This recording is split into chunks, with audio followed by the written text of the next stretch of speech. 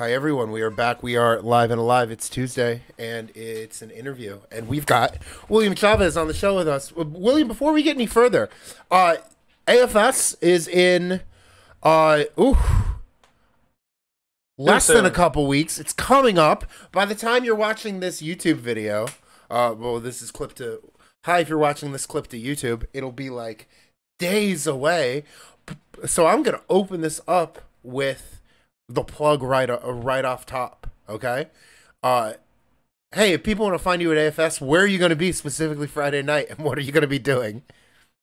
I'm going to be playing board games. At first, I messaged you like, "Hey, are there people interested in this type of thing?" Because there's some games I'd like to play.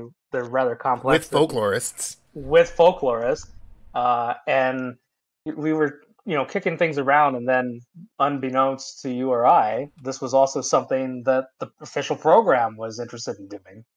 And so Oh, it's kind not of, just but me a and my. little beknownst to me. I had an inkling. But the point is that it's not just my weird games that will be featured. Other things Yes. will be there too, which is great. Yeah, so I'm wonderful, bringing fun things. I'm bringing my Switch. We'll have we'll be playing Switch games on the projector. We'll have Smash. We'll have Tekken no Tatsujin. What are you going to be playing on the board game tabletop end of the room? So it's related to my paper that will be on Friday. Ish. Do you want Friday me to what do my time? drop? Friday what time?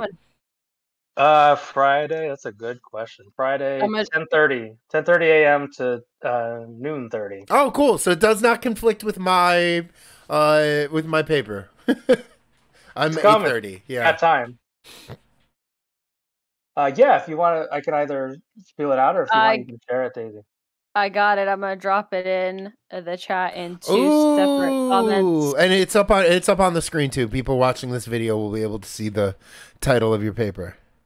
Nice. Wow, and the abstract. You've outdone yourself, Mod. Give me a second, make sure it comes through. Oh, okay. So just so I can give, I can read it too. But there's three games in particular. One is the Betrayal at House on the Hill. Yep. Right. Which the other is freaking fun game. I've played it before. Classic it is game. Awesome, classic. You get to the game board itself is built on itself and is really cool. It's very fun and interactive. Yeah. And one of you may betray each other. You might. There may be some betrayal that night. There is also Fury of Dracula, which is very, very faithful to the book, which would be fun for any Bram Stoker fans. Jared, where are you at? Jared, you're watching this. Where are you? Where are you?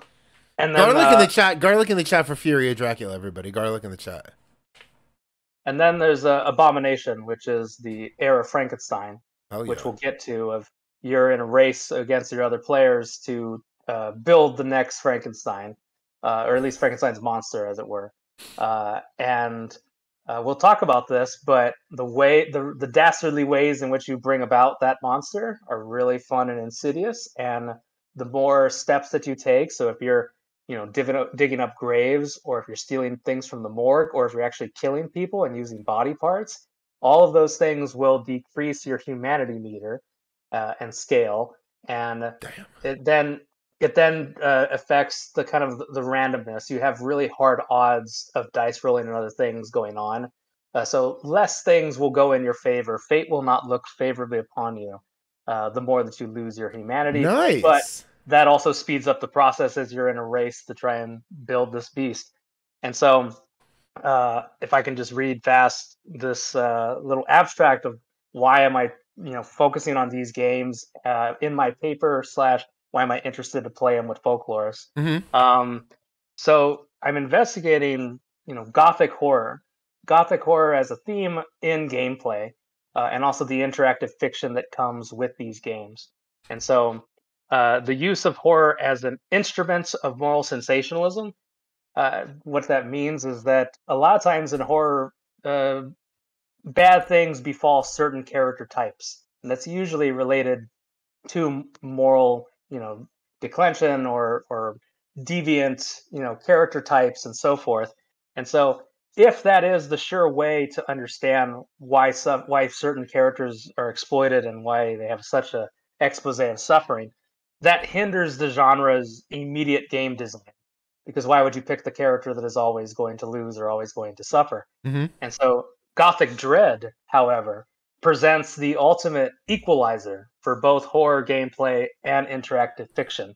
The selected tabletop games are constructed around downward transcendence, fatalism, and self-destruction. They exploit fears of inundation to be overpowered and seized by oppressive game spaces and mechanics.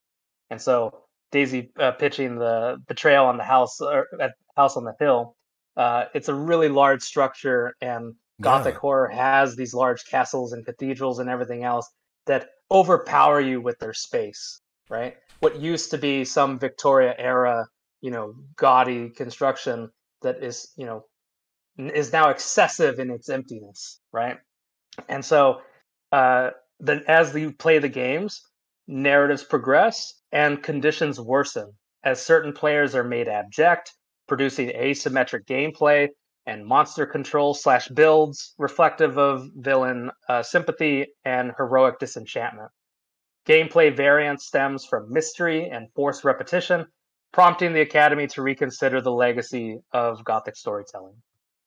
And so we're using the medium of games to tell this story and engage these themes collectively together. Yeah, absolutely. I'm gonna plug right away. Oh, go ahead. We might be thinking about. Is it the CarterhouseSchool.com because their new class is the Gothic Realms? No, but that's amazing. Well, I'm plugging it right away because Carterhouse School is doing a program on the Gothic aesthetic and folklore. You made me think about Michael Coven's horror folk tales and you always do be thinking about Michael Coven. I don't know. Well, okay, don't say it like that. That might be weird. I'm just thinking about movies and horror and folklore because it makes so much sense. But sure. I didn't know if you had thought about that before at all, as like another scholar who might be speaking to similar like motifs in a different kind of pop culture medium. Yeah. But I don't know. So, it's freaking cool. I focus on it a lot in film. It's been a lot of what my scholarship has become. But I'm really interested, thus why we're here playing video games and everything else. Yeah. I am interested in games, and we'll talk about the video game course that I also offer. But oh yes, we will.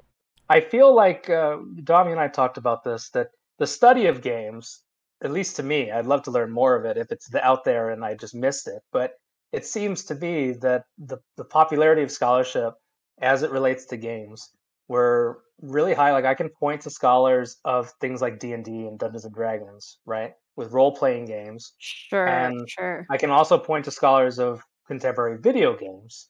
But I feel like the tabletop resurgence of we're not just playing Monopoly, we're not just playing Clue or whatever, right? Not just Catan, but other weird things that really get complex. I'm really curious where that is in the scholarship and where the study of that as a resurgence of games, where it's been. And so this talk at AFS is also me trying to fill that void / meet other people that are interested in these type of games like me. There's a sociologist at IU, Fabio. I don't remember his last name. Who studies this? Tabletop games? Tabletop games, yeah. Well, either way, underrepresented subject, yeah.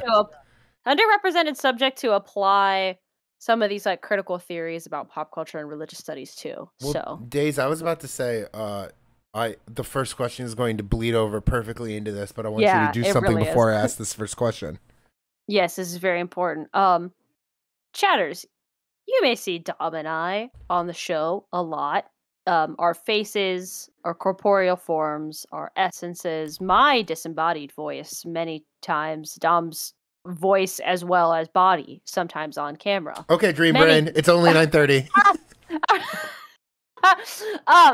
But what you may not know is that for the questions that we ask, we have a whole team of people who make up Folkwise, and this team for interview questions specifically, we lovingly call the interview sleuths. That includes a number of us of different combinations every week who research our guest, come up with good questions for them, and just overall do the work to make our questions interesting to listeners at home of a wide range of audiences. So if you hear a question that you like, if William hears a question and thinks it's funny or thinks it's good or feels very empowered and gives a wonderful answer by it or to the question, don't thank me and Dom, thank the sleuths. And with that, I'm going to get into your first question, William, which is pretty relevant because it is. Let's see, how do we start? Brian Sutton Smith, the great folklorist and play scholar, described the triviality barrier, where often play studies or children's folklore doesn't get as much study as is represented in culture because it is treated as trivial culture. With that in mind, how the hell did you get a syllabus about religion and video games approved through your university? I'm actually very proud of that one. So right now I'm a lecturer at UCSB. I just completed my PhD just a month ago. Doctor, so, thank you. And so just by happenstance, the stars aligned that there were a hole in the curriculum. Different Americanist scholars were either on leave or they've taken on new committee roles or grant things where they have course relief. And so there's a need for Americanist content in the religious studies department at my university. And right place, right time, I could offer and I could, adjust and fill that gap. And so the classes that I'm teaching this year up until spring are things like religion and the American experience. Last time I taught it last year and it was on possession narratives and conspiracy theories, which was really fun. And, people really liked it. But one of the other feedbacks that I got for it was, could you, just as like an interesting challenge, could you do the same thing, not with horror, but with comedy? And so the one that I'm teaching in the winter is on, comedy and the American experience. Oh, that's the awesome. The one in the spring is religion and film, which I've done before. And so they needed another one. And I told them, if you let me, I can do a really good video game class. And the right people supported me. I was able to get it out there. And reference to the first, clause of your question about the triviality of, child's play. What's really interesting is, because I'm teaching it right now, one of the people that I give them or to read is a guy named Colin Kremen, who is using Deleuze and Guattari in reference to video games. Mm-hmm. I'm a religious studies person, so I don't even know. Do folklorists read Deleuze and Guattari? I read a little bit of Deleuze and Guattari for like two classes. I do. Daisy does in comparative studies. Yeah, I love Deleuze. Right? And Sue Tui assigned Deleuze in her class. Yeah. Specifically, like Thousand Plateaus. Like, I don't know where it is. It's in the before the intro even starts. It might be the acknowledgments. They straight up tell you can read these chapters in any order you want, right? And so they're really big on nonlinearity. Yes. You sort of figuring it out as authors, not wanting to control your experience as a reader, right? And the way that the metaphor that Deleuze especially is really great at is the rhizome. If you want to Google the image of the rhizome, rather than the arborescent, which is the tree, right? The branches and the leaves and everything of the tree will not extend out of the territory of its roots, right? And it sort of just grows vertically. Even if it pushes out, it's still connected in the network of the tree. Whereas the rhizome can branch out away from its original structure, and in Deleuze's words, deterritorialize and carve out a new, demarcated area for itself as it grows laterally. Like grass or something, right? I cannot explain how much you are speaking my language. Oh my God, right this now. is Daisy. This is Daisy. And so this guy Kremen is really big on it's very normative, right? Video game studies and video game scholarship and evaluation is very normative, right? It's not engaging as much description, but also what should be, what ought to be. And for this guy Kremen, the way that games ought to be is they need to allow for rhizomatic play which means that they offer lines of flight out of the rigid structure of what the developer has preconceived, right? If the developer preconceives such a rigid structure of a game and doesn't allow for new things to develop and new emergent gameplay to develop or emerge, then it's not a proper video game in his eyes. I can think of 3 good and very different examples of that are just like exploding my brain. Can I go off? Can I go off right now? Yeah, well, you're describing the difference between Smash Brawl and Smash Melee. Smash Melee was a rushed game and the physics engine wasn't done. No, it's just rhizomatic. Yes, and it's 2022, and we're still figuring out new and fun things to do in that game. Yeah, exactly. And this guy's, understanding and approach to game design, that is a good thing. That's a good game design. Oh yeah. All I gotta say is this guy plays hella Minecraft. I was gonna say, yeah, Daisy's probably thinking about Minecraft. This is my favorite game. This guy, yeah. Actually, I don't know if you saw the face reveal, but Dream was actually just Deleuze and Guattari under the mask, both of them. It really was, yeah. At the same time, yes. I'll give you the dumb academic terms, and then I'll give you the far better popular terms. Oh, that's what the show's about. That's the name of the show. No MK2 or MK11 in the background. Literally just teach us. Do y'all watch Maximilian Dodd? Oh yeah, I watch Max all the time. Big fighting game guy. Yep. Great YouTuber, content maker. Mm-hmm. And so on Twitch. Shouts out to Twitch. Yeah. And so this guy Kremen uses words like smooth and striated, right? And so the example that he gives is like if you're playing GoldenEye or something, right? The way in which you can fluidly move in the room, right, is a smooth space for you to generate emergent gameplay. However, once you get to a wall, and if you want to keep moving, you're just going to keep hitting the wall, or if you scale the wall, you now can only move in the trajectory that is outlined by its physics. Does that make sense? Mm-hmm. And so that is the striated path. It's too rigid, it's too predetermined. You have to move it that way, right? Like everything is ladders. Okay, anyway. Right? And so, there's did y'all ever play like Firewatch? So it's like an exploratory game, in the wilderness, but there's a lot of invisible walls that it's the illusion of choice. I can't actually explore that many things. I can only explore what the game has wanted me to explore. So it's more of a predetermined experience. That is striated in this guy's terminology, right? If you go and just Google it after this, Maximilian Dodd, his terminology is loose and tight. Yeah. Tight game structure. Another video you're talking about. And predetermined, right? Emergent gameplay, rhizomatic play, smooth, etc. is loose, right? And so something like Melee is very loose in its game design, in its structure, that allows a lot of emergent gameplay to manifest. All right, that's the interview. He summed up the show. That was it. He did the show. I also haven't even told you what the hell this has to do with religion. Or what any of this has to do with how you got. He had the right people in his corner. He said that, yeah. Yeah. So I'm not in my office, but if I were, and maybe next time I'll send you some images, and I can give a shout out to it.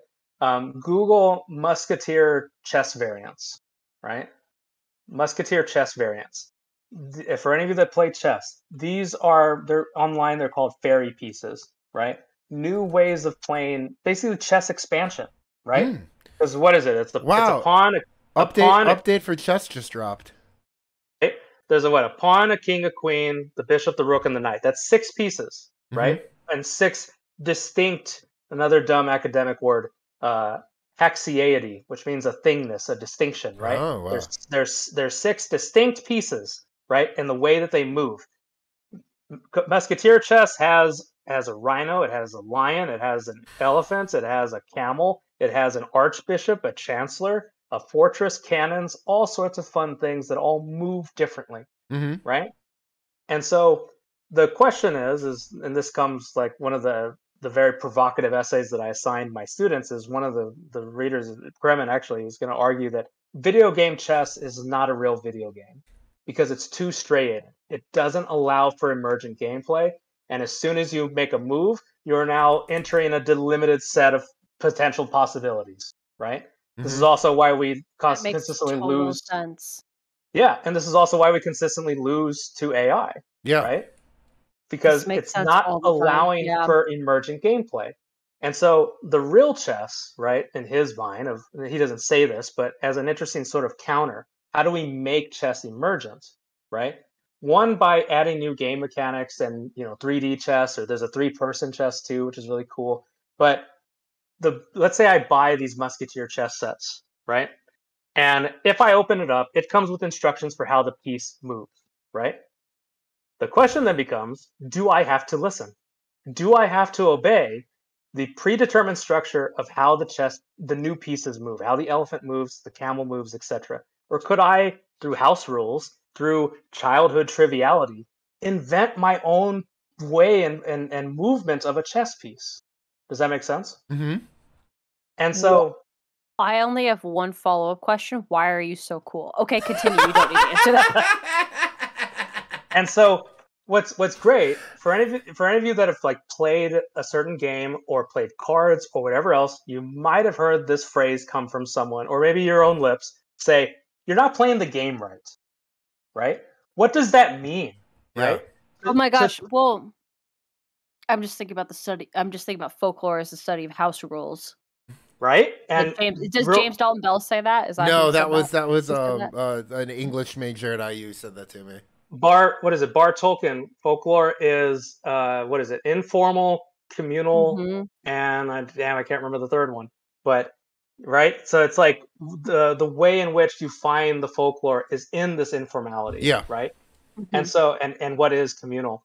And so local, communal, informal. It's local, that's what it is. Local, communal, informal. And so that is what is going on, right, on the ground level, right? And so the whole point of all of this is when you say something or when you hear somebody say, you're not playing the game right? It's really interesting because whether it's a video game or board game with pieces or cards or whatever the technology is, there's this looming cultural approach that makes that structures the realm of play.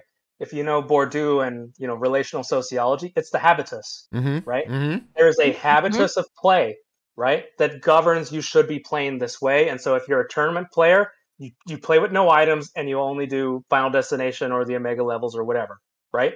That is a style of stages, play. But I'll let it pass. Sorry, right? And so, but that is a convention of a community of practice, right? Yeah. Of gameplay convention. Yes. And that is a habitus of play that's different from someone who likes Smash Balls or whatever, Pokemon Balls or whatever else they want to do, right? And so, or timed, or stamina, or blah. And so, Coins. All of those things are conflicting with each other based on whatever community of practice is implementing the house rules, as it were, right? And so that's really fun and interesting to study as a gaming culture. We are concerned with normative statements of what ought to be and how games should be and how things should be played, right? And we use this, at least I do, as a heuristic, right? It's a social heuristic to learn about how people organize groups, how they socialize, how they invent rules, how they follow rules, how they break rules, right? And there's something functionally religious about that as a religious studies scholar. I recognize something familiar about that social structure. Does that make sense? Yeah, it does. I'm totally following you, and the part that makes me interested, I mean, I'm interested in general, but the part that gets my brain going is whether or not somebody says you're not playing the game right, or that's not how I've played the game, or I don't know how to play that way. Would you tell me what way you play? Because I play a different way. Those interpersonal, communicative, linguistic artistic pieces, communication, you might say. Yeah, those ways of both enacting authority or defensiveness, that's the piece that I'm interested in. And like, yes, you're blowing my mind right now. Yeah, and so cool. that move to acknowledge cultural precedent, right, is a really really functional thing to do. Yes, right? absolutely. Yeah, And well, from and like, there, how do we invite people into our play space versus I've never played that way before, and or like and but that's also, fascinating to me. Yes. but again, Oh so my it's like gosh, so cool. using games as a social heuristic to understand Yeah. human behavior, right? And Mhm. so let's say I'm Mhm. not talking about video games, but I'm still looking for emergent gameplay in the practice of religion. What kind of religions provide the striated, tight game design where they have predetermined your participation versus which ones are cool and loose, right, and smooth that are inviting of emergent gameplay, right? Or And when does it sort of happen on its own? Yeah. or when has it become so emergent that it no longer becomes a game, but rather something that is disconnected from the physical, I don't know, like the reality of the gameplay or something like that. Like when it is so far removed that it becomes nebulous and about something else. If that makes Well, sense. I guess I'm thinking of I'm like still trying to track the both of those metaphor for things, religion, but yeah, I think I got you, Daisy. both of I'm those, thinking of like a cult that is by an individual who changes the rules all the time and nobody can keep up with it, or that the rules are kind of so vague Oh, that the sure. interpretation is different, but if you don't know the rule then you are punished or something like that. Whatever. but there's also like single player campaigns in games, right? Mhm. And so that's the thing. It's like That's also interesting. Yeah. when do we allow for massive multiplayer online, of the metaphor of religion Mhm. versus, local, communal play versus, single player individualistic ones, right? And so gaming This is aesthetics, all those things. I don't want to say it's not structuralist, but you're like looking at the structure and the ways that people break it It's a little Yes. or structuralist. something. Well, I Well, mean, that's, I don't. we're kind of I stuck think with a what you're noticing. post-structuralist model. Yeah. Yeah, I would say you're like, yeah, you're doing that's an interesting, but I mean, religion is very much based, or religious There's a studies, I should say, excuse me, is very much based in this Yes. like move from We and we structuralist to Yeah. post-structuralist kind of thinking, where it's trying to there as undo those spaces. And so I think it's interesting that you're applying that to yeah. games, but then there's also like this other layer of like to add Deleuze to it is really interesting to me. We start there as like modern religious studies scholars with a guy named J.Z. Smith. And Yep. so, anyone that's interested in imagining religion, which is the great book and the introduction, where he just makes up front, we as scholars create the category of religion Yeah. of which to study, right? Even before that, Yes. it arises in, a colonialist missionary period, right? Hmm. Of trying to denote, hey, there's this Christianity thing, and there's also not Christianity, like things like Christianity, whatever. Um, go and look Sure. up the early like missionaries to Tibet, and they refer to it as Lamaism, and the Christians, the missionaries, uh, process it as a wacky form of Catholicism, that the Dalai Lama is a pope, right? This And is so so fascinating because they're using, right, their preconceived notions to then understand and filter other religious traditions, right? And Mhm. so that's where that's where religion as a category is made. And so Jay-Z Smith is like, we're not going to fall on the sword defending this thing. It is a constructed category. Lean into that. You as scholarly man, right? Put on your superhero outfit and you designate what is religion as you study it, This is right? so cool that I remember I've read some Jay-Z Smith too because and comp studies were constantly what comparative studies everybody like asks me what the hell comparative studies is, and it's really just this like looking into the formation of knowledge through a lens of comparison, right? Because usually knowledge is formed by comparing something to something else and saying that Yeah. is or is not like another. But Yeah. even just to compare one to another thing is a colonial framework because that is largely like what the bent of philosophy at least in terms of like academic study is about. So how do we form categorizations and how do those categorizations relate to other relate to and limit other kinds of thinking and emergent forms of communication and expression. So I think that this is such a fun like application to something that's really part of people's everyday experience, like across, I don't know, I like now. It's a very like now and 20th to 21st century kind of relationship that people have to playing games. I know that they've existed for much longer, but because the production has been able to increase so much in the last like 100 years, people are so deeply engaged with them all the time in very different ways that do and do not relate to religion. Like, I would be interested to hear about what you think happens, like, for family home evening for people who are part of the LDS religion or are Mormons. Like, they have days designated to play board games together that are not related to a religious practice, but in this interesting, like, metaphor or kind of relationship. Wait, is that real? Is that true? Yes. That explains everything. Holy shit.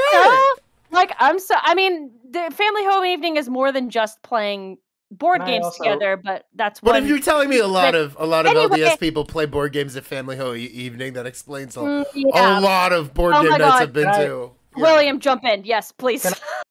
Just vouch for why do you need folklore in when you study religion, right? Oh, yeah. And so the way that you just said it, of like the board games doesn't make sense in a religious framework, or it's independent of religious framework, right? Mm-hmm. And vaguely associated with your use of religion in that sentence is the institution, right? Yeah. So it's a form of institutional reinforcements, right? And if human nature is by nature local, communal, and informal, it takes institutional resources to standardize it, right? Yes. To make it doctrine, to make it, whatever, right? A legacy, culture, whatever it is, right? And so by its own nature, especially as those that study religion, we work really hard to not reify, right? Whenever we study religion, that we only look at the elitism, that we only look at the institution, we only look at those that have cultural power. Yeah. Because on the ground, the vernacular of religion, the lived religion, the folk religion, right, is something that needs to be studied more and is usually left out of the conversation.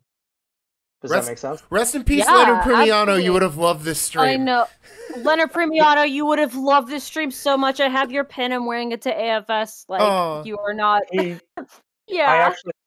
I actually, I was never able to meet him in person, but he was, reviewing my materials and we were in dialogue before he died. Oh, amazing. And yeah. I'm also a part of the edited volume. That's the last thing he was working on. Oh, yeah. Oh. So the last thing he was working on was on vernacular Catholicism. And my exorcism stuff fits into that volume. Perfect, yeah.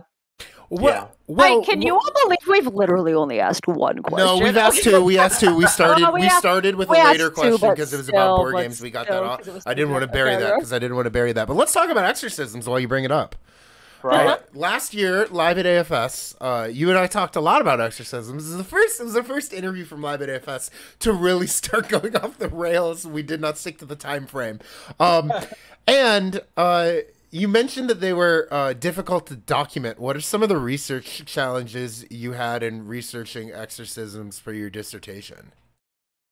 The fact that if they were behind closed doors, right, it would help if you have like consent approval from the recipients of the exorcism, right? That also, even if you just observe them, but even if you're just in their presence, but especially also if you interview them, that is a IRB nightmare. Oh my god! Oh, because there's so many red flags of how soon after are you talking to them, right? Are they still under duress? Are they still, impacted by the emotional stress of what just happened to them? Yeah. Right. And so, as such, you're kind of stuck with things that are happening in public, right? In terms of documentation, right? Also, even if you go off of like practitioners of how many exorcisms are you performing, right? Practitioners are not, even if they're embedded in each other's networks, they're getting better. There's now, like, I went to an exorcist convention, right? Where they came together and talked shop and gave ideas to each other and such. But those things are rising both for Catholic circles and evangelical ones. But by and large, it is not a cohesive community that they immediately know of each other. Does that make sense? Yeah. They may know of each other, but not so in direct contact that they know of each other's dealings and have, stats on that kind of stuff. And so instead what you end up tracking is what is the folklore that travels within these circles, right? Yeah. And so, for instance, one of the things that I was covering when I was writing on this stuff was kind of like what's a good word of like hesitant precautionary tales, right? And so I heard the similar type of folktale, right? Or not the same and similar, but I heard a similar folktale among different priests and priest exorcists, that is, of, for instance, a middle-aged woman that gets into New Age, goes into a New Age bookstore or some antiquity shop, and gets what seemingly is an innocent-looking item that you don't actually know has been cursed in some way or affiliated with dark magic or non-Christian occultism or religiosity, iconography, or even if it's not outwardly Hindu or Buddhist, it's a beautiful swan, but underneath it is a satanic altar hidden within the swan, right? And so it's a sort of like unknowing gateway, right? That as you're drifting away from religious practice or proper religious practice in this sense, Catholic Christians, exactly, and you're drifting into what is heterodox, what is deviant, right? That you're unknowingly opening doors for evil entities to enter your home, right? That similar type of folktale I have heard from multiple priests, right? That is itself really interesting. One, it's clearly gendered, right? Of the woman that's going and seeking, right, for the New Age bookstore, but also, be careful of drifting so far from tradition and, it's non-Christian also iconography. It's also like potentially accidental, which I Yes. think is interesting. Like, it's potentially not Catholic. I mean, yeah, I would guess it would depend on the tale or the person or whatever. No, it's out there. It's just, are you wearing your spiritual armor today? Because it's gonna get you. Yeah, it's a little. I mean, Are maybe y'all accidental Harry is the Potter wrong word, fans? but Are you Harry Potter fans? Complicated question. Complicated. I did not grow up reading Harry Potter. So, we're aware of Harry Potter. I am aware of Harry Potter. Yes. there's one character named Mad Eye Moody. If you saw like the fourth film, I'll explain why I'm bringing this up. But in short, he has a phrase called "constant vigilance." Oh in yeah, the book. yeah. It never made it into the films, but like always be on guard, right? Because he's at that point he's the Defense Against the Dark Arts teacher. Also, if I hope to one day teach Defense Against the Dark Arts as a class, it totally belongs in religious studies. You're already you're well on your way. Yes. And so I took a sacraments class in high school that I think was basically Defense Against the Dark Arts, but go on. I mean, yeah. Just to be clear, exorcism historically and famously is not a sacrament. It's not a sacrament. It is a sacramental. Yep. Would you like to know why? I know, yeah. Catholics want sacraments to have 100% efficacy, right? If you do holy orders, if you do matrimony, if you do communion, if you do reconciliation, any of these, the anointing of the sick, right? No, there's no way in which it wasn't successful, that you were not brought closer to God. Yeah. Sacramentals can fail. Exorcisms can fail. I see. Yeah.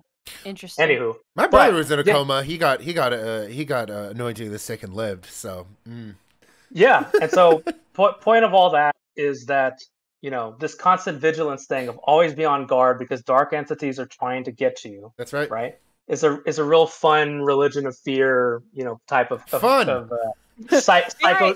Very it is fun, stimulating and exciting, and psychogeography. Another fun word, right? Yeah. Of how you orient space and how you react to space. I was having dinner with like my dad and his wife and their granddaughter, and I actually don't know how old they are now, how old she is now, but let's say she was like, 10 or 12 or something. And she knows that I was getting a PhD, and she knows that I study religion, but didn't really know much more than that. And so at that age, she asked, "Hey, what do you focus on, study, whatever?" And I was like, "You've been reading Harry Potter, yes?" And she's like, "Yeah. What book are you on?" "Goblet of Fire." I was like, "Great. Have you met Mad-Eye Moody?" And she said, "Yes." And I was like, "So he's a dark wizard catcher, Yeah. ex-horror, right?"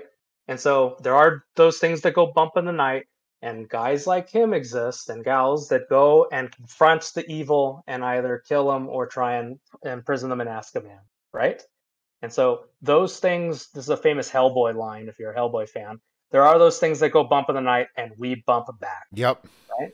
Mm-hmm. And so that is what his job is as an Auror, or it was when he was. And so I told her, I study the equivalent of a dark wizard catcher in real life that's called an exorcist. And it was funny because she says, "But they're not real, right?" And I was like, "Or are they?" And the whole point is whether or not demons exist, ghosts exist, spirits, any of these things, right? At a metaphysical level, at a supernatural one, whether or not those things exist, throw it out the door. People like Mad-Eye Moody exist. And that's what I study. And that's who I study. I want you to talk a little bit more, if I can, about psychogeography, because I think it's very interesting how you tie in sense of place to the study of religion and exorcism. Can you talk a little bit more about that? Psychogeography, I think his name is Deary, Mark Deary. Did y'all ever read up on like Afrofuturism? There's a great article called Black to the Future. Yeah. And their psychogeography is used to denote what does it mean for a black man to be in a hostile anti-black environment. And the way that he denotes it is a stranger in a strange land. Yep. Right? It's for any of you that have seen Get Out, right? Mm-hmm. Why does it always feel as if you're in a horror movie because you're a black man alone at a wealthy elite white gathering, right? Where he doesn't know it, but he's being auctioned off to the highest bidder, right? Mm-hmm. And so that uneasy feeling that I don't feel welcomed, right? Or I don't feel like this environment is, actually has my best interest or is friendly to me. Or safe. Right? Or safe. Yeah. Right? And so for instance, like at UCSB, there was a guy that was like consistently trying to kidnap women like last year at UCSB's campus, and they eventually caught him. But for that reason, if you were a lone woman on campus, the psychogeography of being in that area is very different, right? Than if you're someone else that is not attracting the same type of guy and male gaze and so forth, right? And so the way in which psychogeography functions is the way I'm oriented in space, how it treats me, and how I interact with it, right? And so it's not just for institutional racism or sexism or hostile forces, but it shows, to go back to video games, there's an interaction at play. I can impact the game and the game can impact me. Right? We saw that. We played Doki Doki Literature Club. Yeah. Great example of that, I think, actually, of a video game crossing the psychogeography where it is a contained...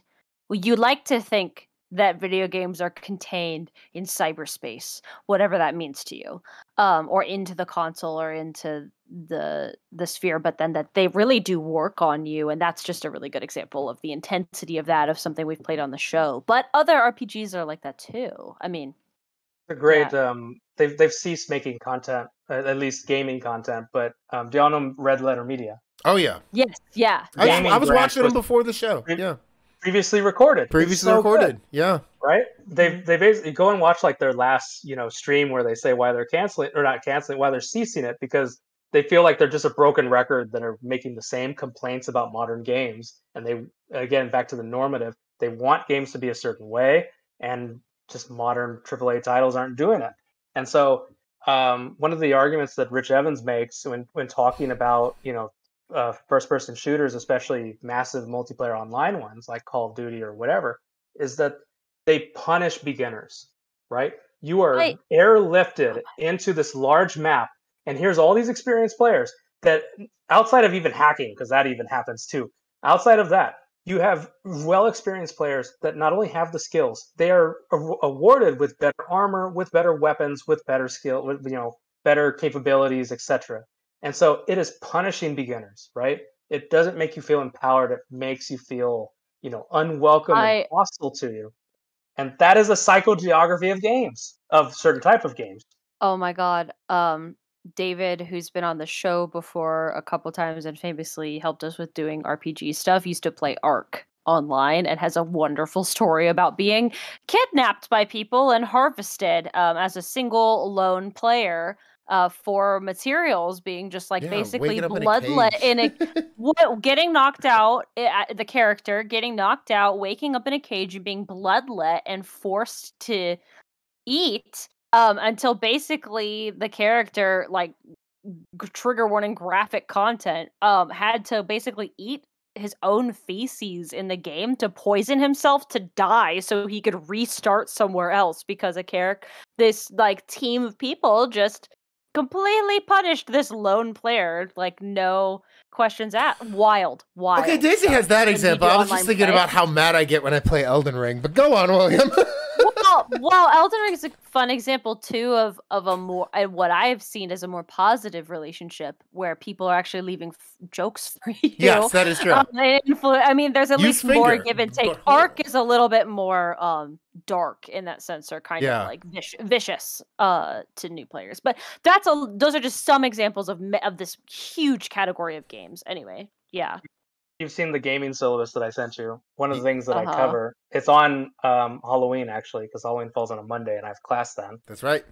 On Halloween on Monday, we're covering Friday 13th, the game, if you know it. Yes. And that is one, the psychogeography, if you are alone and uncoordinated with the other 7 counselors, right? Mm-hmm. Or 6, however many it is, mm-hmm. right? The psychogeography of being hunted by Jason or trying to get out is very different, right? Of trying to withstand the 20 minutes or get to the cops or whatever, signal for help, versus when you go in with a bunch of buddies and your goal is to either just beat Jason with bats or try and kill him, and people do get successful with this, even though it's really hard to do, right? The psychogeography is so different when there's strength in numbers, right? Even though there's asymmetric gameplay, based on the coordination that you have with others or experience or whatever else, you can alter your experience of the game and how you feel within it. Have you ever played Until Dawn? No, which one's that one? Oh Until my God. Dawn. Okay, talk about... Okay, is it also a survivalist game? Okay, I only have played it in groups with people because it's the best way to play it. It's basically a horror game where it's a walkthrough horror game where it's sort of point and click, and then there's some like reaction. There's like big actors, yeah. Yeah, but there's like Rami Malek is in it. But there's a number of big actors who are in it. But basically, it's a horror movie that you and your team are kind of figuring out together. And I've only ever played it with like 5 or 6 people sitting behind the person with the controller, telling them what choices to make. And it has a sort of butterfly effect model. That's the kind of storytelling model that they use, where certain choices you make affect later gameplay. And there are like hundreds of different outcomes for who lives and who dies. Everyone can live. There's a way to do that, but more often than not, you get a mix of people who live and die based on your choices. And it's a fascinating game. It has a ton of great folklore. I'm not going to spoil it because it's a great Halloween game if you want to play it. You can play it in about 2 sessions with people if you want, but that's a game where like you're not watching the horror. You're watching a horror movie and you're going, don't go in there, don't go in there, don't go in there. Except you can actually not go in there if you want, which is amazing. And like that's so cool to give that kind of like agency into the game, and it makes your heart beat faster. And like, so I have some friends who won't play it because it's too much. Oh my God. Anyway. Absolutely. Yes. Daisy, do you think one more serious question, or should we go into the fun questions at this point? Let me look at where we are. What is it? Inside the actor's studio when it's like, what is your favorite word? We've actually asked that to a guest, and her answer was bitch. So there you are. Yeah. It's a good question though. Can I answer? Can I answer? Might be a little long. Yeah. William, what is your favorite word? What's your favorite Hold word? on, I have a whole startup thing I have to do for this. All right, and we're back with Inside of the Folkwise Studio. I'm Dom Lipton. William, what is your favorite word? Equipment. Ooh. What do you want God to say to you when you get to heaven? Right? What if they say equipment? But hold on. Oh my God. Hold on. So just real quick, not only do I love the sound of it, the equi, it's just great. As a strange combination of sounds. But for any of you, I know that there's a whole backlash of citing a philosopher like Heidegger, given the Nazism and other things. But there's a really renowned Heideggerian scholar on my campus that kind of indoctrinates us into using the theory. Mm-hmm. But one of the things that is good that comes out of Heidegger is this notion of equipment, that it is not, it's a totalizing mindset, right? It's not just that I pick up the hammer and use the hammer or the keyboard or the computer, right? There's a totalizing mindset that it offers it, So ready to hand, right? If you give someone like, for instance, I grew up with PC. I'm still mostly foreign to Apple products. If you give me the Mac, which I was using my wife's, I was like, I understand this is a computer. I don't know what is going on. I don't know where things are. Yep. Right. It's just a hunk of junk to me because I can't actually make it do something. And that happens a lot in games too, right? Where you're given the controller, I see the avatar, I know what I should be doing, but unless I can access it, right? Unless I have the mindset that unlocks all those possibilities, I have a very limited relationship with it. Does that make sense? Yeah. And so equipment is not just the tool, but it is a accompanying, not just habitus, but framework of which I can utilize the tool to my, emerging gameplay or liking. Mango, the Melee great. I once saw him on stream say the first thing he does whenever he touches a video game is figure out every movement option, and then he figures out if he's going to keep playing the game. Right? Yeah, you're investigating the realm of the possible. Yeah. In religious studies terms, that is cosmology, right? That's right. Yeah. What is not just the order of the world, but what is the realm of the possible, right? Mm-hmm. And so at any given time, I'm looking for what is the cosmology afforded to me in this game, or available to me in this game, without hacking. So Daisy, this question here, I'm going to save that for when William is on live at AFS this year. Come by. That's really good. Come by Saturday night, and this will be what we'll talk about. That's it. Yeah, it'll be the extension. But let's get into some fun. Let's get into some fun questions while we're already at it. I am gonna keep doing Inside the Folkwise Studio, and I'm gonna play. We're gonna do a little word association. I'm gonna name a fighting game franchise, and you tell me who your favorite character is. You ready? Yes. All right. If I've played it, I hope you have. Sure. Street Fighter. I switch, but I'll go with Dulcin. Okay. Mortal Kombat. But also Blanca, sorry. Mortal Kombat, I am a Kung Lao player, but outside of that, I would say consistently game to game, Reptile. Ooh, Smash. Ooh. Game & Watch, but also D2D. Tekken. Yoshimitsu. Soul Calibur. Yoshimitsu is also in that one. and Guilty Gear.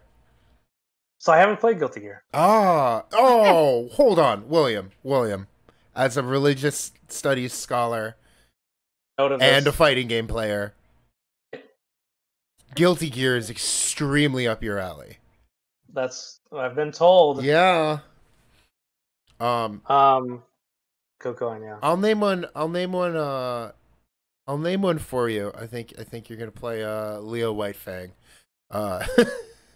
No, Faust. He's the most Game & Watch, and he kind of moves like Santa Claus in Fight of the Gods.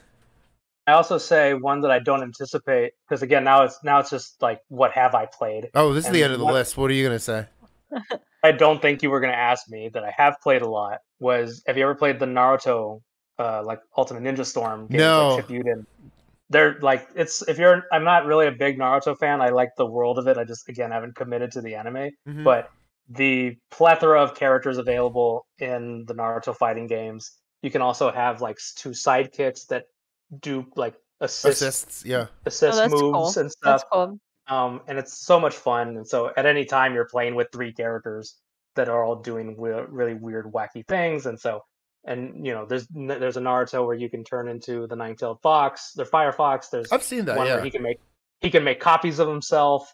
Right? There's all sorts of really fun, interesting gimmicks and fighting mechanics in that game that I'm a huge fan of.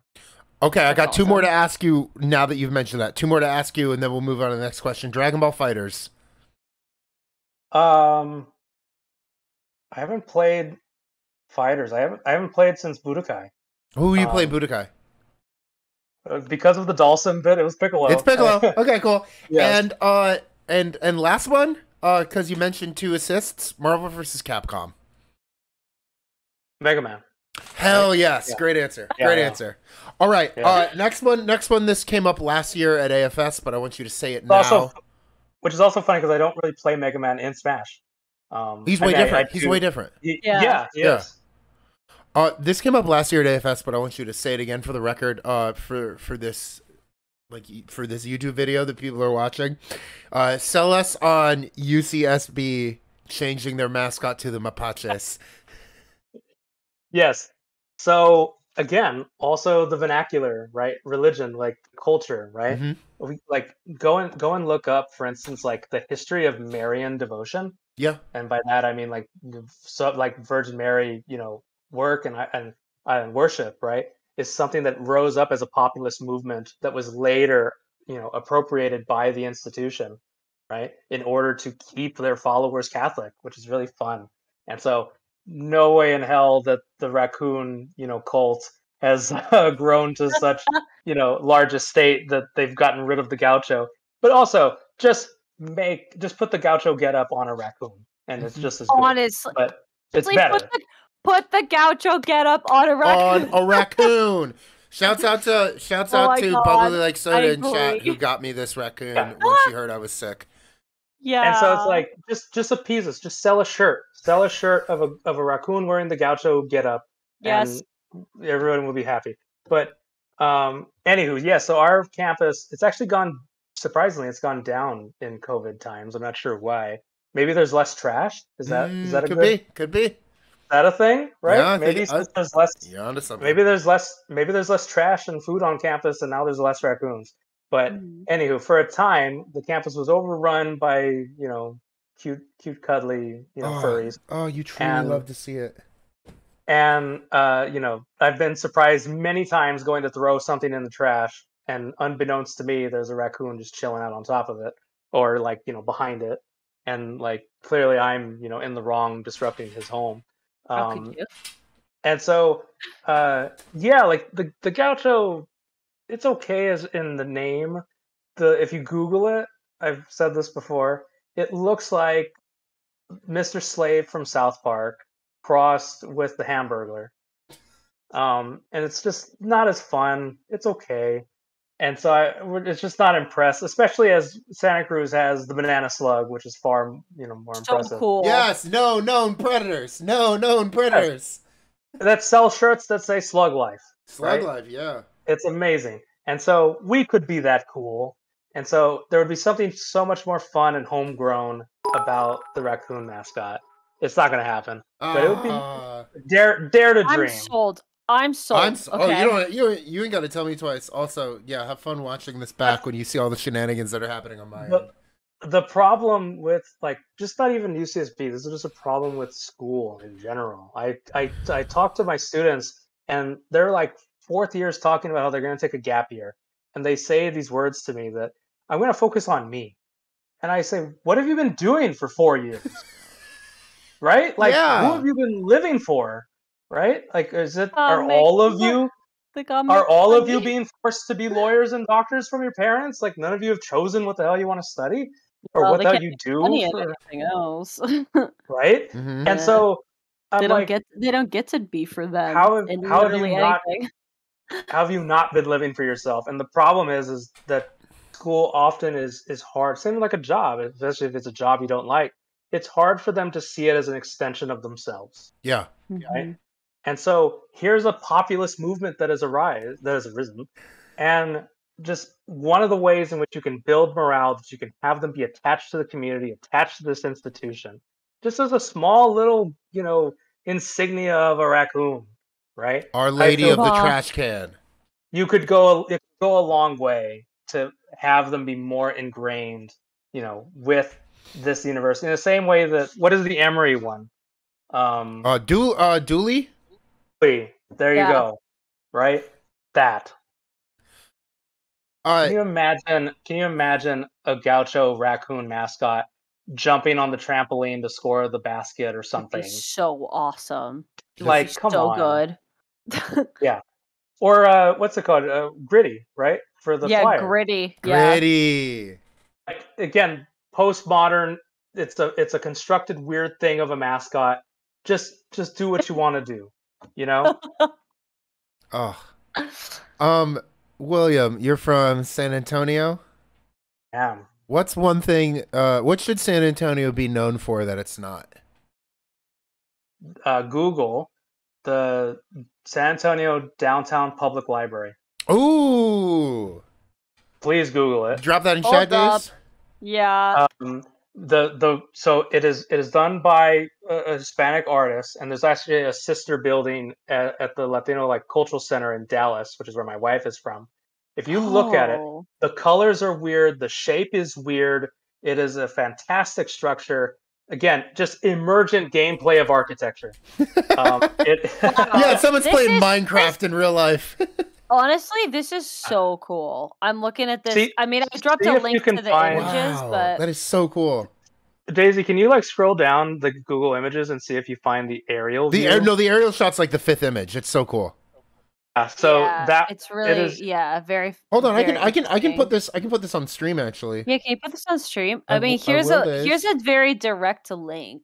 It looks like an image. Looks like a bunch of shelves that you pulled out of a container store item or something. Exactly. Yeah, and I'm seeing that those really interesting planters on that are almost like I'm getting Animal Crossing vibes, but that's I'm getting like art in a dentist's office in 1995. That might have been that's actually pretty appropriate. It's in the Selena movie. If you know. Oh, is it really? Oh, yeah. Jennifer Lopez. Yeah, and it's really funny in the diegesis, right? In the narrative, the world of the film, right? In the film's diegesis, I think they say that it's like Mexico City. No way! I think they do say it's Mexico City, which is really funny. And it's that they're at the downtown public library in San Antonio. It's really funny. The building is enchilada red, apparently. Yes, and so that's in the folklore. It is referred to as the big enchilada. The big enchilada. The big enchilada. I love it. And so, as someone who is common collective space of which to use, right? Where I had debate practice in high school at that establishment, right? I ate there with friends. I gamed with board games and card games with friends in this establishment, right? Why? Because it's a public space for the community to make of it what they want it to. And so for someone like me, I couldn't invite people in my home, in my mom's home, to play board games or to study or to do whatever. We did it at the downtown public library. And so I have a lot of history there. It's done well for its people. And the art is it speaks to the people that it serves. Well, speaking of big enchilada, Daisy, you got to ask this last one. Put that library on a flag. All right. I want you to say one nice thing to me about Cali-Mex. Cali-Mex? Cuisine. As opposed to cuisine. As opposed to Tex-Mex. What is Cali-Mex? Hold on. What's that? It's this is Cali, is what you're saying? Cali, like California. Okay.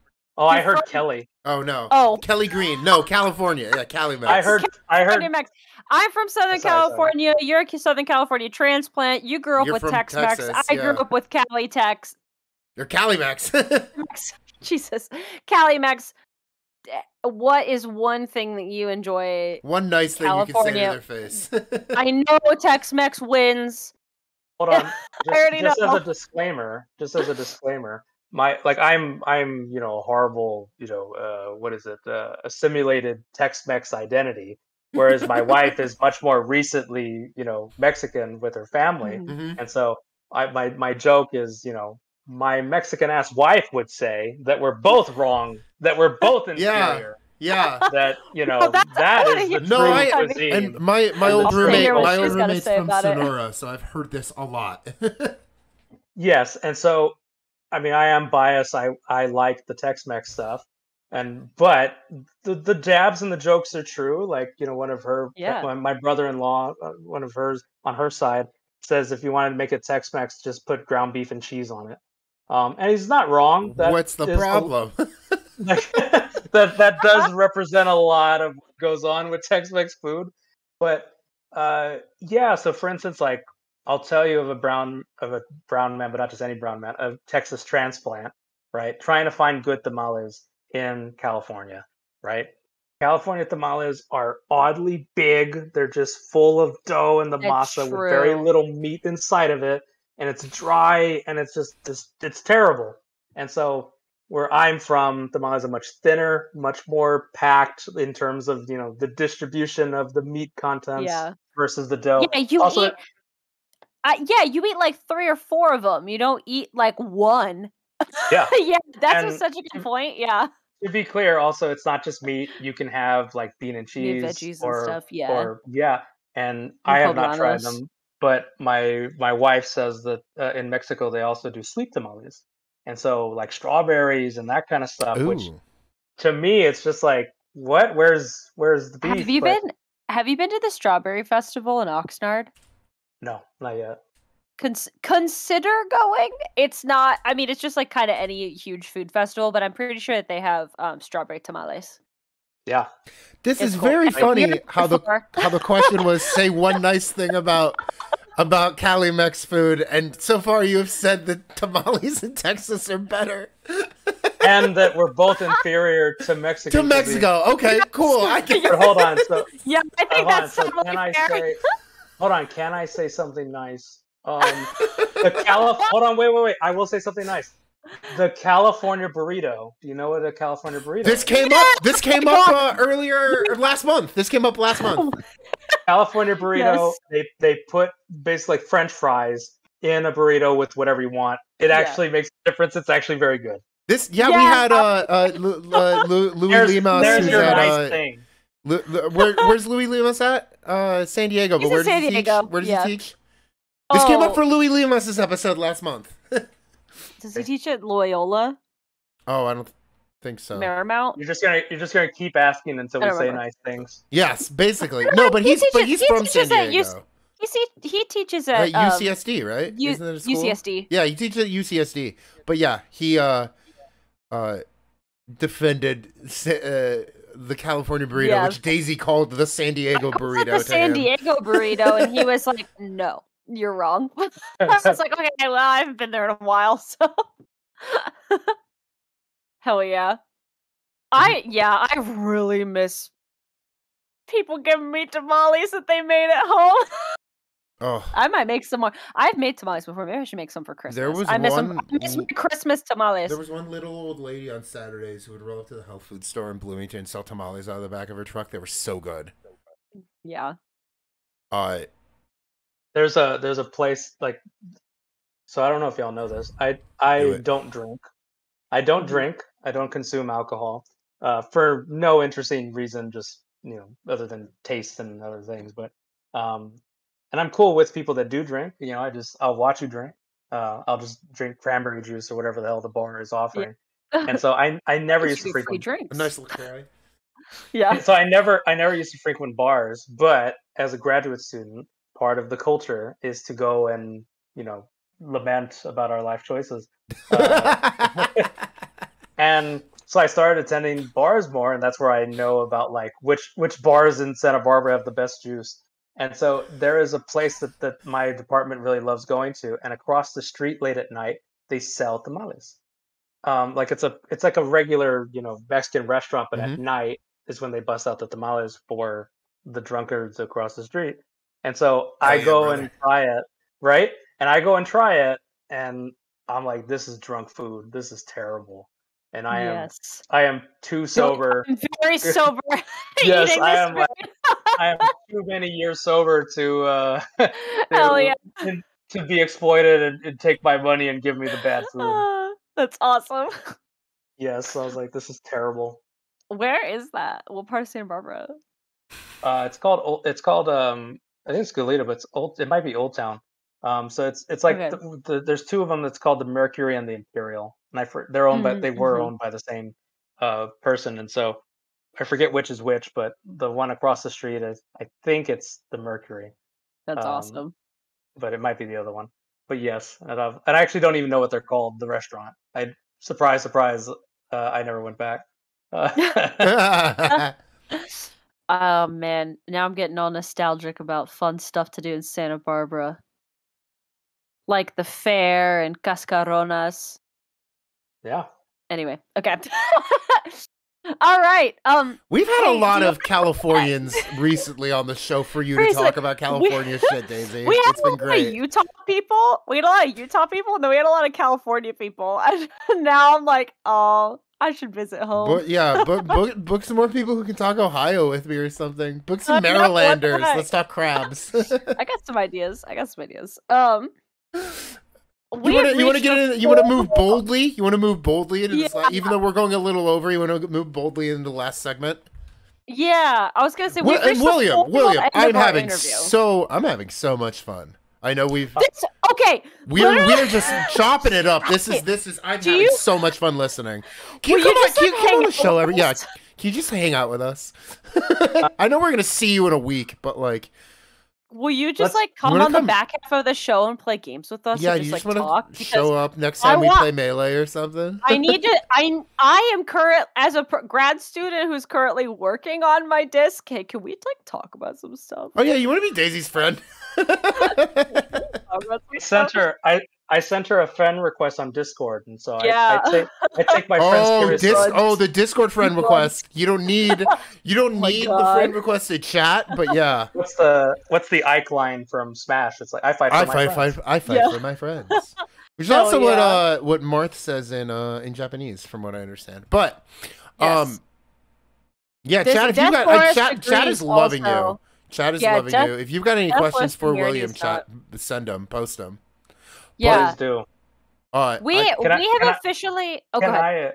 Can I ask a question to y'all? So, wow! Oh yeah, do it. Yeah. So basically, the question is like, am I insane or not? Not about this, but So I love this question because I have no answer to myself for the same question. Okay, let's go. So y'all both saw. I sent you before this the gaming syllabus. Yep. Right?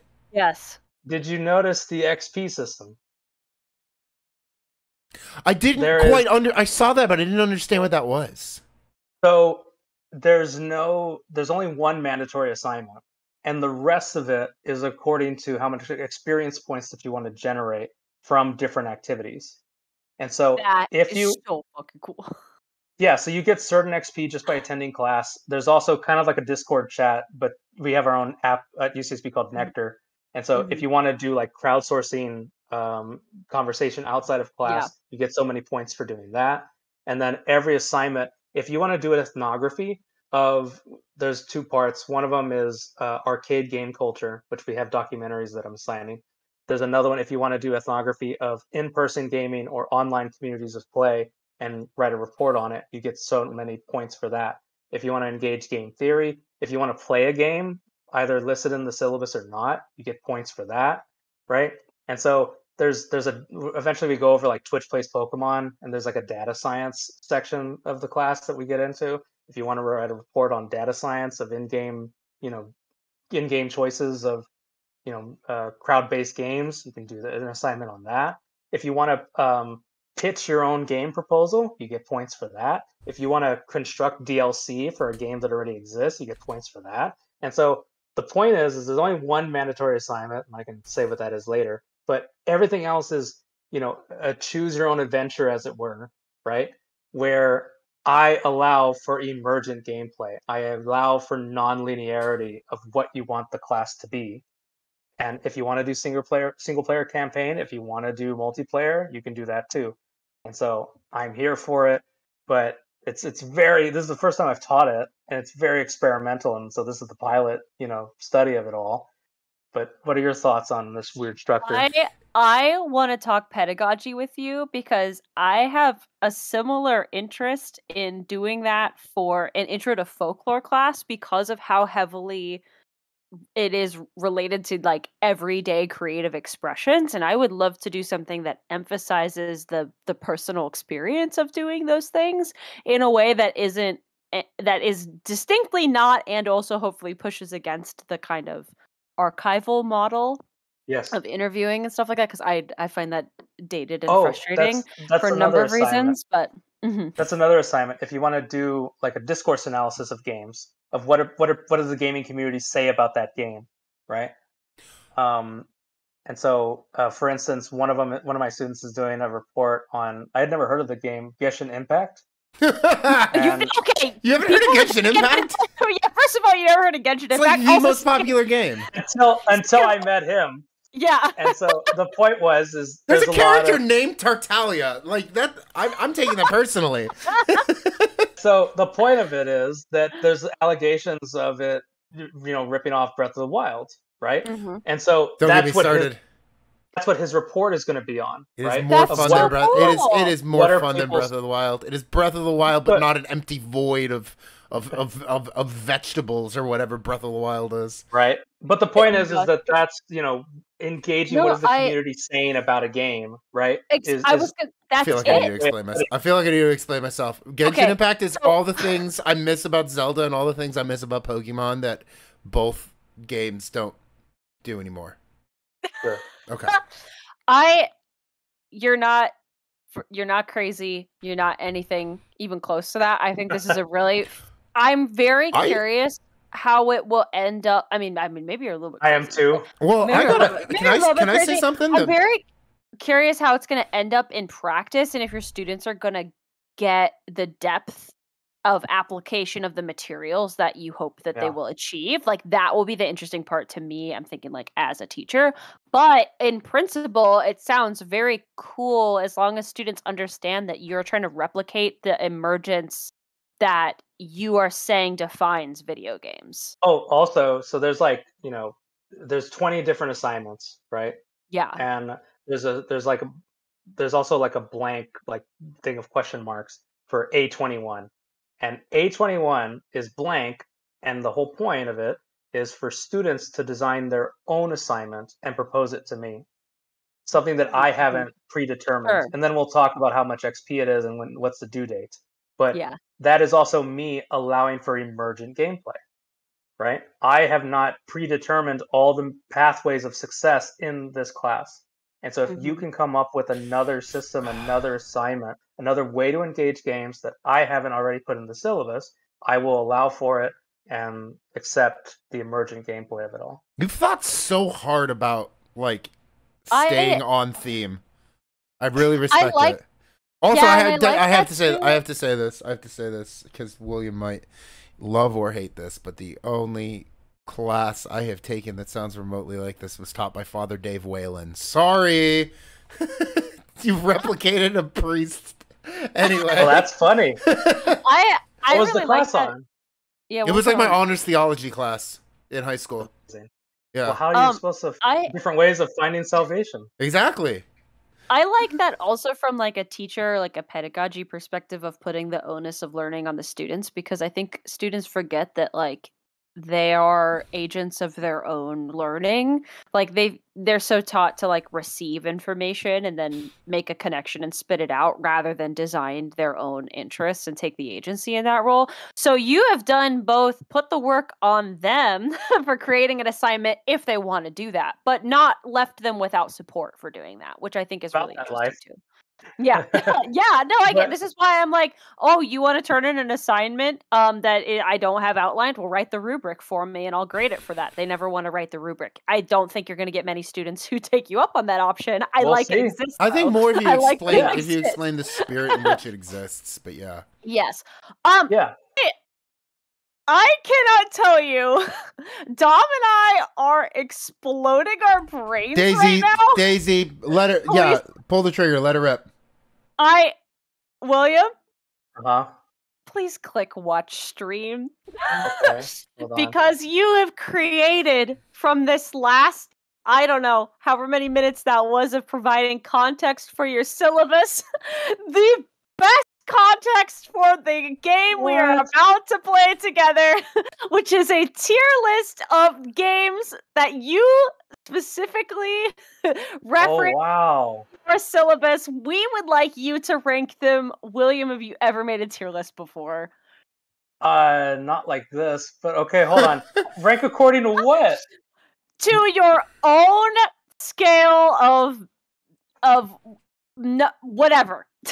Best interest, personal favorites, playability, really playability, whatever you get to decide. I don't know how enforceable it is, but if you're in William's class, sick William's class, and you fill this out and send it to him, you get 1 point extra credit. I don't know if you can enforce that, but I threw it in there.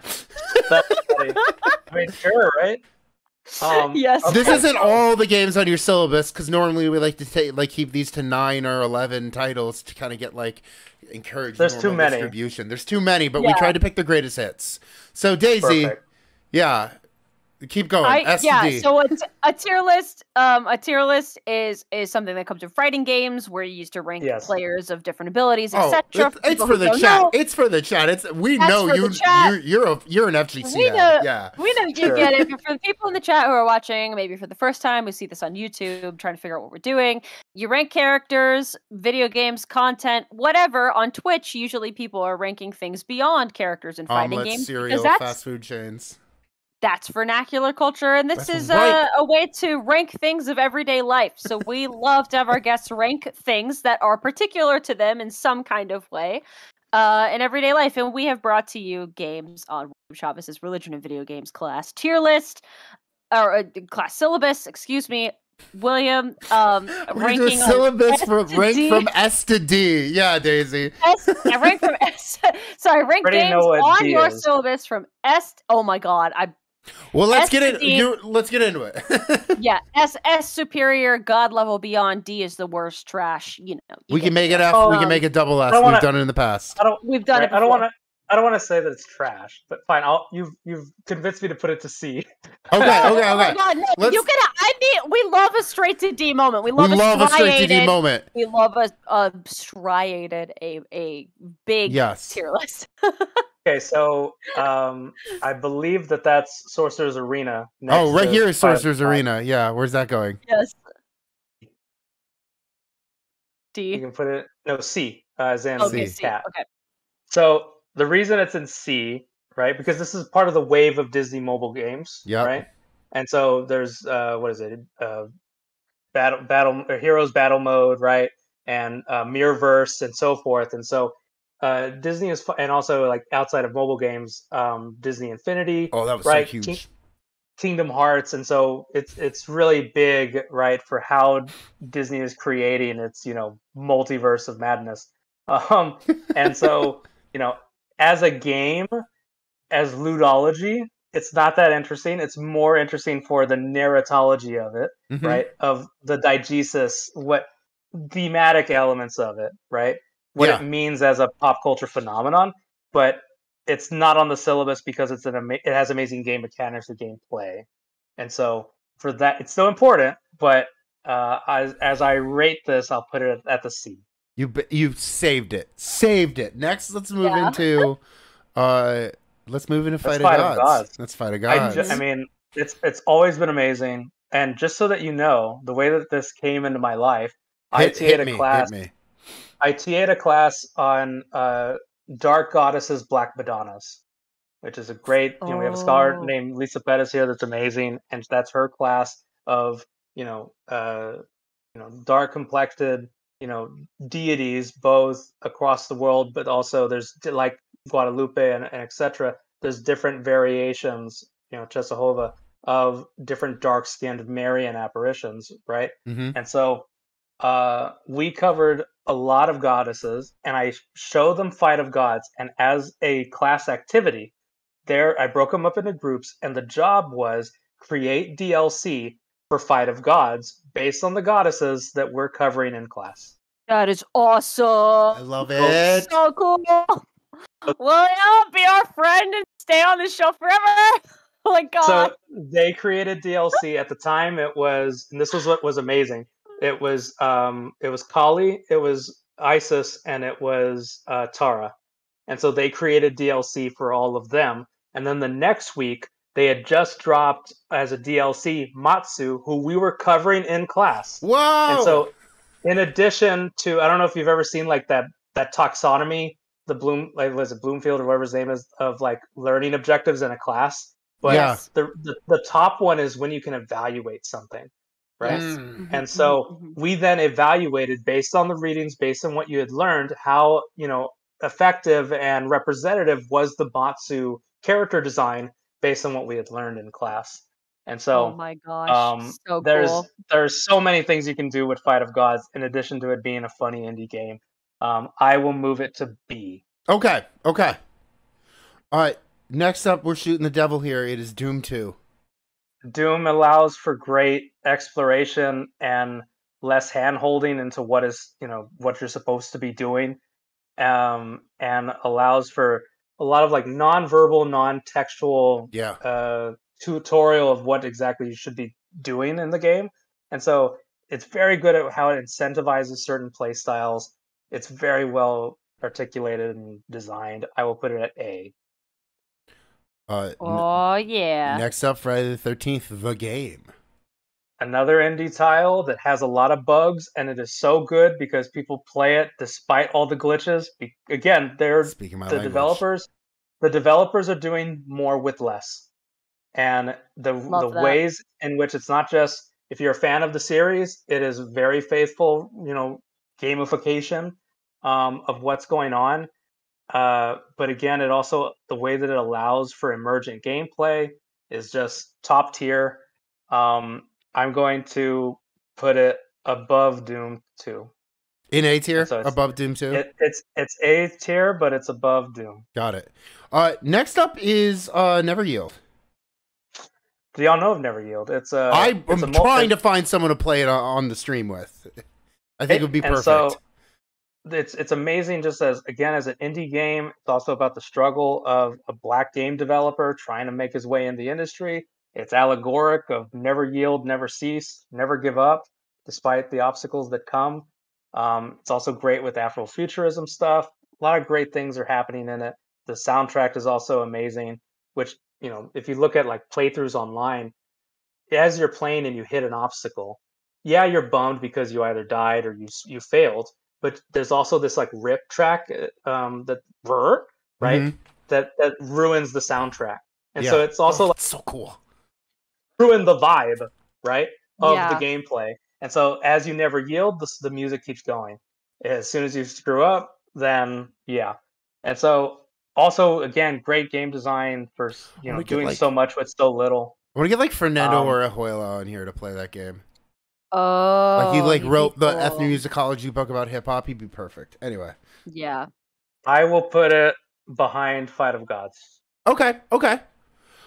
Next up, I'm calling it like the original Mario trilogy, but you talked mainly about 3, right?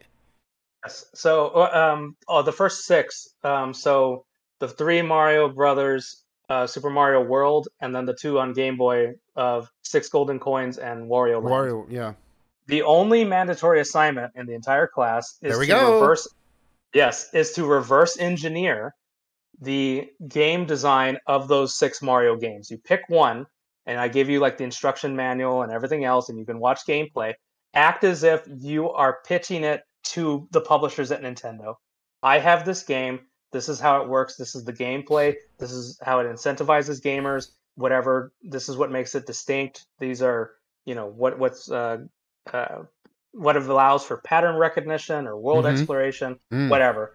And so the only mandatory assignment is someone has to deconstruct one of those Super Mario games and pitch it as a proposal. And you learn a lot about game mechanics in the process. All right, I'm going to do it. First, take a lot of mushrooms and start listening to Herbie Hancock. Okay, that's all I got.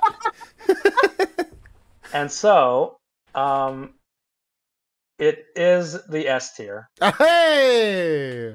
It's just incredible game design that still holds up over all these years. Next up is MK, Mortal Kombat. So I'm gonna make this in the same way that you chose like the original Mario games. I'm gonna take this reflective of the franchise. Yeah, right? reflective of the franchise, but specifically you talk about 1 through 4 because they were the ones on arcade, right? Yes, but the whole point of the class is to see its techno-social gaming dynamics, right? Mm-hmm. How are we changing the way that we interact as groups based on changing technology and the field of play?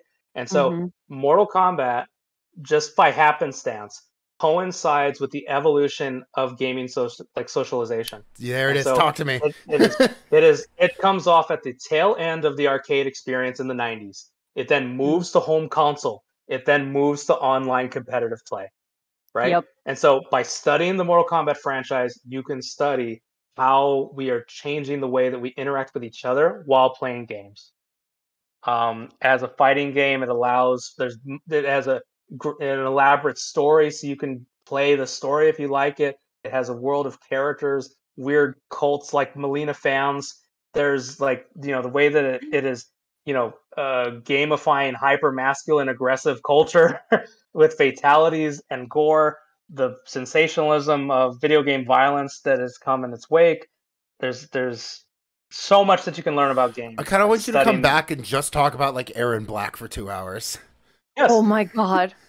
And so it's like you can learn so much about games by studying Mortal Kombat is the point. And so for that reason, I'm actually going to put it above Mario. Again, that's not because of the different reasons, right? Different arguments, different things. If you want to learn about what makes good game design, and you need to study and learn and play the Mario games. If you want to learn about gaming culture, you need to study Mortal Kombat. I don't think I've ever wanted to be a video game scholar more than this episode. I don't think I've ever wanted to be Johnny Cage more than right now. Okay, what's next? Next is the Yu-Gi-Oh! What is it called? Either Master Duel or there's Yu-Gi-Oh! Pro. There's different ones. I think it's Master Duel, but yeah. Master Duel. Let's see. What's fascinating about Yu-Gi-Oh! Is and I'm gonna teach this in reference to like chess. In the same way that I mentioned all the expansion pieces, right? Mm-hmm. Do you know how many cards there are in Yu-Gi-Oh? Countless. It's I'm gonna say 2 million. That's not 2 billion. It's around the days. Do you have a guess? Okay, Magic, I would say 2 million. Yu-Gi-Oh! I think I would say like, I don't know, 100,000. 150,000. Pretty much, you're overshooting it, but it's around. It's a little over 12,000. That's so many cards. It's so many. And the way that Magic has a legacy component where you could play, for the most part, Magic does like cubes and box sets where we've calibrated these cards to work well and confront each other. Yeah. Yes. But if you do Legacy, that means the new cards are going to be played against every card ever printed. And Yu-Gi-Oh! Works that way just by default. And so you have to make a 40 to 60 card deck. You only are allowed 3 duplicates of the same card. And you can pick any card that you want. If it's a tournament, then there's ban lists. But outside of that, it's whatever theme you want. It's whatever thing you want. It's very accelerated gameplay. And so you have to figure out how it's like a programming nightmare because you have to figure out how, and it's always a little ruling nightmare of which cards trump each other, right? And so there's a lot of emergent gameplay that's like immediately shut down by Konami as an institution where we abuse a system because we figured out a cool combo of how this card interacts with that one. And then immediately it's banned or it's ruled out, forbidden or limited. And so the give and take of the stress test of how players interact with Yu-Gi-Oh! Is really fascinating. And it's only grown more online as a presence in pandemic years. I am going to put it above Friday 13th in A. Hell yeah. Nice. And last one, God, what William, I'm calling dibs on you when I want to do this video essay about this game, because I'm going to at some point, maybe for the 10th anniversary, because I think it's like next year or 2 years from now. But honestly, the thing that turned me into like an everyday Twitch watcher. That's right. A god, an angel, a king, a prince, a messiah, and an all-terrain vehicle. You know where we're going. Twitch plays Pokemon. Twitch plays Pokemon as a social experiment, which we're going to get into in class, of what does it mean when you surrender agency to the collective, right? When you surrender... No, start 9. Sure. So it's banned. But yeah, so what happens when you lose the individuality of the avatar and surrender it to the hive mind, right? And furthermore, to the chat. What does it mean? What does it mean when you have a competing habitus, where you have people that want to play the game a certain way, and you have other people that want to disrupt and want to produce anarchy and want to troll and where impeding the traditional gameplay becomes the new game, right? Mm-hmm. And so we are subject to the trolling, divisional, conflicting, confrontational sociologies of online play. And if you're a Pokemon fan, like a traditional one that adheres to the habitus, what is the dismay? What is the nihilism that you face, knowing that your Pokemon community is ungovernable? It is not cohesive. It is not solidified. And it takes you 16 days or whatever to get the damn thing done. And so, and then you create fan art, either trying to legitimize or commemorate the experience, or also stress your dismay. And so if you can, one of you Google like Pokemon, or Twitch plays Pokemon fan art, right? Of like the hive mind. Yeah, of the voices. Exactly, and it's a possession narrative, right? Mm-hmm. Of all these competing voices of the legion that is demon possessing Avatar Red, and we're going to talk about that game art. And so, I my favorite, because I wrote a paper for a contemporary myth class about Twitch plays Pokemon, and my favorite art that I included in that is an artist rendition of when Destiny raided the chat to try to get them to release Zapdos, and it is depicted as like an Egyptian hieroglyph, like mosaic hieroglyph, of the computer stabbing everyone. Yes. Oh, and you know what I'm talking about. We're doing. I do. We're doing this video essay. Okay. This is different than Doki Doki. This is what? It's just making me think about Possession and Doki Doki. It's like Doki Doki if it was happening in real time. Wild. Okay. Yeah. That's I was like just curious what the relationship to that was. I submitted something. I need to revise it, but there's the Journal of Games Criticism, and we pitched our Twitch Plays Pokemon paper. And my writing partner is a guy named Jeremy Haynes, who he's a South Asian scholar, but he's really gifted at affect theory. Mm-hmm. Right? I love affect. Oh my god, send him my way. And the whole point is like, even if you're not like a trolling asshole in real life, why do you become one online, right? Like, what is going on with how such a crowd-based populace, right? Why does it affect you to behave a certain way? That's happened to us and people in our own chat. I mean, it's fascinating to watch. And I even get into the like, I wouldn't say that on the street, if somebody's like trolling me, I'm like, what are you about? Like, I get like kind of sensitive. But in the context of this, I don't, because I understand there's a performance of trollness. Well, I was going to say, you and I are having like very different reactions to Twitch Plays Pokemon, William, because like I was not anarchy to troll. I was anarchy because all of the culture, the religion that came out, the worldview that came out of this could not have happened if you were railroading the game. And I was very adamant that I was going to start 9 if they were going to follow the Heathen Dome fossil and railroad us through the fucking game. I was going to start 9 because then we would just be playing Pokemon and not Twitch Plays Pokemon. If anyone like doesn't know about Twitch Plays Pokemon, this must sound like we're actually, when I gave this paper at AFS, the discussant said this was like listening to an ethnography written in dog. which is, I think, the greatest compliment ever. Another fun thing of like how it becomes a stage play for Pokemon viewers, consumers, etc. Right, and so the stakes are high because of they've already been initiated into the culture, right? Mm-hmm. But anywho, with all of that,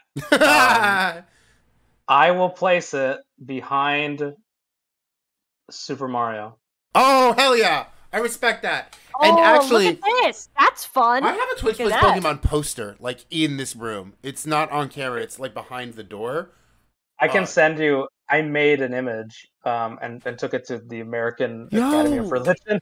And so it was it's of Bird Jesus. It's of Bird Jesus? It's of Bird Jesus. There was only one. There was no God but Helix, and Bird Jesus is his prophet, as we were wont to say in chat in those days. I drew it by hand and then gave it to an ex-student of mine who their sibling is really great at Photoshop, and cleaned it up, took out the pencil marks, added great color. Hell yeah! And then I blew it up and printed it on a print shop in San Antonio, and they were like, "We actually love printing weird shit like this. We have no idea what this is. What it is." Did he have like his robe on? Did he have like his vestment? Yes. Yeah. I can send you an image, but we have no idea what it is, and we have no idea what it's for, but we love getting weird things like this. Please, both of you make this video essay. Dom, we've been telling Dom to make it eventually, but now the two of you wait for the 10-year anniversary, I swear. Oh my god, the two of you combined is going to make this the coolest freaking video. Let me see if I can... Dom, can you grab this image from Facebook? Keep posting in chat. Or do you want... Or I'll do it in chat. Or not in chat, but I'll do it. I'll send it to you through Discord. You can send it to me through Discord. Yeah, okay. And they'll put it on chat. Let me do that. Let me see or I can share a screen. Is that easier, Dom? Or you should no. In chat? That's what I thought. Just put it in chat and I'll open it on my browser. Yeah, that's fine. Okay, hold on. Keep going. Raise your dongers, chat. We made it through this tier list. I wanted to ask what game... I also would add Smash Brothers on there. I didn't know. That was the question I was going to ask you. What would you add that's on your syllabus? I almost put Smash on here. I almost put Guacamelee Smash is on a good one. Yeah. It's incredible. Okay, hold on, wait. Before I answer that, can you see if you got that image? And then... Oh my god. Can people see that? Yes. Oh, it's so oh my good. god! There is no god but the Helix, and Bird Jesus is his prophet! It's so good. It's so good. So, I mean, like, I have like a really high-leveled Amistar in Pokemon Go, and his name is Helix. You know, like, this will always be a part of how I like interact with Pokemon. Like, this is not Ammonite and Pidgeot. This is Helix and Bird Jesus, and everyone since is Helix and Bird Jesus.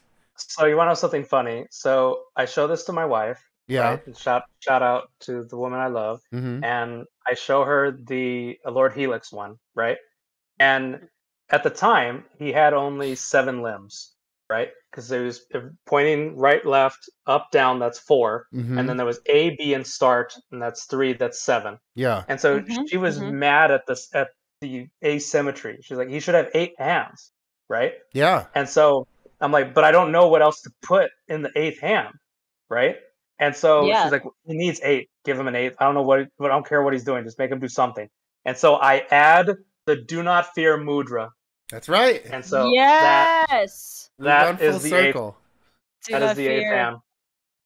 And it also combines, the East-West funny thing about how religion is used in Twitch Plays Pokemon fan art. Oh, yeah.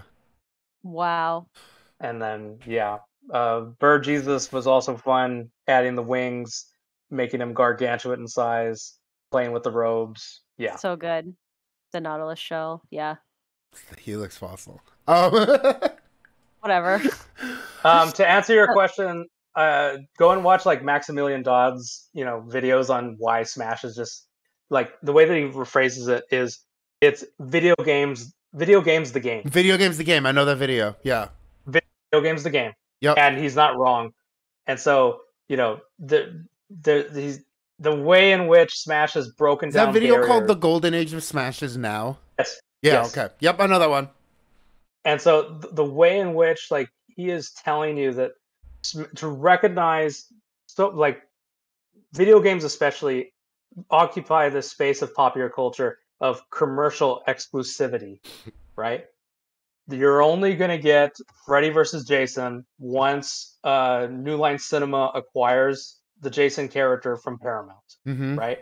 You're only going to get, X-Men into your Marvel movies once they get it from 20th Century Fox, or once they do a deal with Sony for Spider-Man, right? And so the way in which the forbidden door has been opened with Smash Brothers, where you have Banjo-Kazooie, you have Pac-Man and Mega Man and Sonic and Cloud and all of these things where it is transcended in his words. Again, it's religious language, right? Yeah. Smash Brothers, as soon as you start doing these third-party things with Snake and whatever else, it has transcended just a Nintendo game, even though Mario is all over the place, right?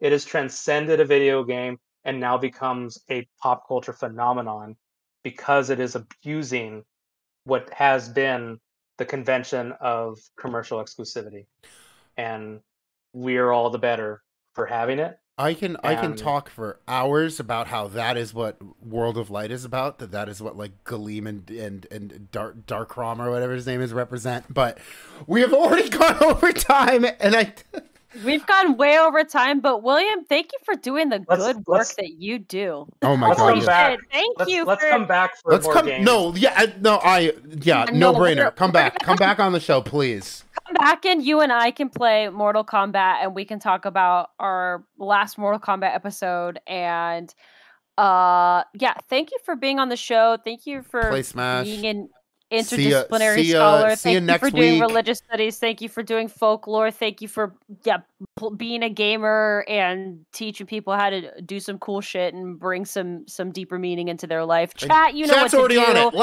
Ladders. It's already on it. Ladders in the chat for William. This is now your second appearance on the show. I hope you make a third next week, and thank you so much. Hopefully more after spending that. Time with us, and hopefully more after that. Hopefully this just continues because this was one of my favorite interviews I ever conducted, William. You were really just cooking. You were cooking. And I don't know if it's just like right on your brain. I don't know if it's teacher brain. I don't know if it's post dissertation brain or what. But everything that you said just was so clear and concise. And I think that the chat and hopefully the viewers at home are watching this later really were able to follow along with all the connections that you were making, because I think that you just did that really well. Like, I don't know. You. Yeah, hope this pops off. There's this joke. Do you remember a long time ago in the before times when this was the this was the first Obama election, right? And Biden at the time was already getting shit for being old man gaff and other things, right? And then did really well in the vice presidential debate against Sarah Palin. And the Jon Stewart joke was, guy must have upped his Adderall medication or something. And so I always think about that anytime somebody compliments that like I did a good job. I was like, dude must have upped his Adderall medication or something.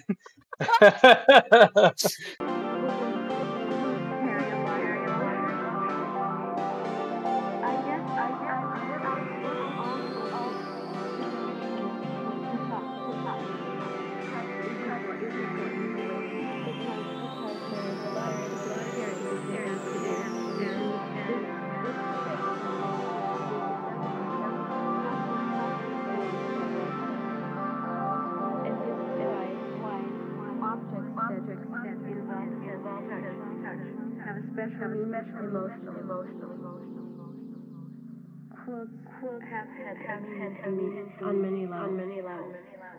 Making quilts helped me to get a sense of my own space, sense of finding my way, sense of really working my way out of my labyrinth.